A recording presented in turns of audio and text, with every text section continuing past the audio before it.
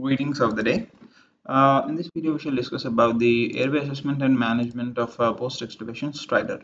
So, careful airway assessment and management is paramount for anticipated extubation success, right?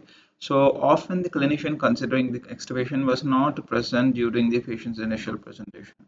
Before proceeding to with any extubation, all the initial intubation documentation and airway evaluation should be reviewed to prepare for potential exposed extubation complications.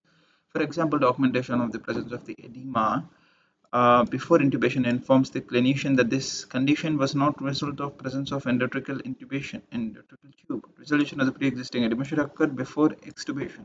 Often not ET inducted induced, sorry, I'm really sorry. Of note, ET induced laryngeal edema usually occurs after the first 36 hours, and this is usually greater than the average length of the stay in an ED. The cuff leak test is used to predict post-extubation stridor and is a surrogate marker of the laryngeal edema. To perform a cuff leak test, first document the patient's inspiratory and expiratory tidal volume and before ET tube cuff deflation on the volume control invasive mechanical ventilation. While on volume control invasive mechanical ventilation, the tidal volume should be temporarily should be uptitrated to 8 to 10 mLs of milliliters of per kg ideal body weight, as lower tidal volume may fail to show cuff leak when one is present. Okay, so after ET tube is deflated, the difference between inhaled and exhaled tidal volume represents the cuff leak. Okay, or volume lost around the tube. The volume of air loss should be more than 110 ml. So cuff leak can be measured by an audible leak or volume loss approximately more than 24% of tidal volume. A small or absent cuff leak volume less than 110 ml suggests laryngeal edema and is associated with an increased risk of post-extubation stridor and respiratory distress. Risk factors for post-extubation laryngeal edema include traumatic intubation more than 6 days, large ET, female sex, and intubation after unplanned extubation.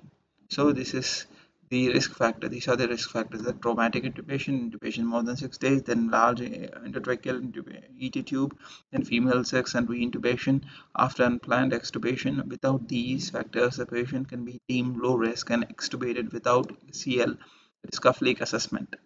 Okay. Higher risk patients may benefit from the cuff leak test and, if present, likely safe to extubate. If cuff leak is absent, initiation of IV glucocorticoid therapy may reduce edema and reduce risk for post-extubation stridor.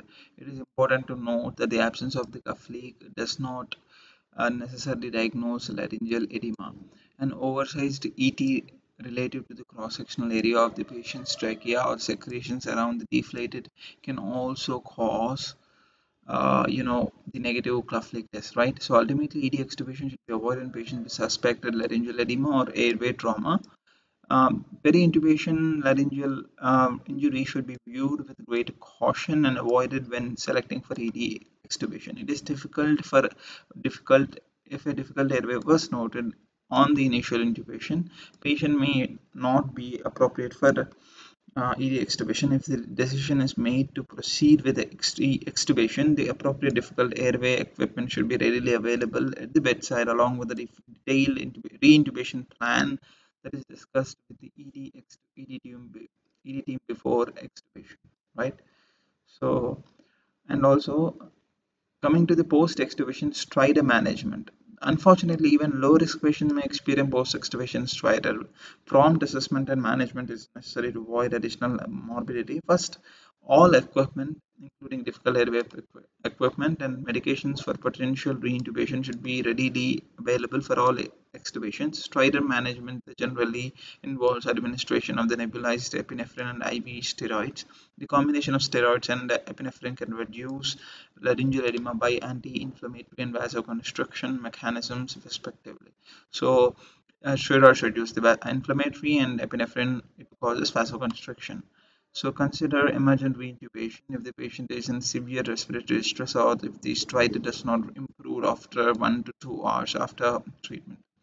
Before reintubation, a direct airway assessment via nasopharyngeal laryngoscopy. Okay. This may identify cause for airway obstruction. However, this may be difficult in a patient with significant respiratory distress. Potential etiologies that are refractory to steroids and epinephrines can be identified, that is, such as vocal cord paralysis and laryngeal lesions can be identified, and reintubation can be considered based on findings.